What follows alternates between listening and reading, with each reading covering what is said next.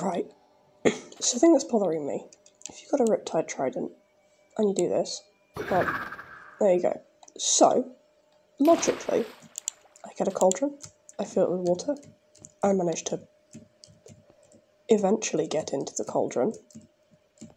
Honestly, I did not think this was going to be the hard part about this. Look. Nothing. Is this a bug? Is this meant to happen? And in case you doubt that I'm not doing it, if I do this, and hold it, and get into the cauldron, again, how is this the hard part? Okay, nothing. I should be able to Riptide out of a cauldron. Thank you.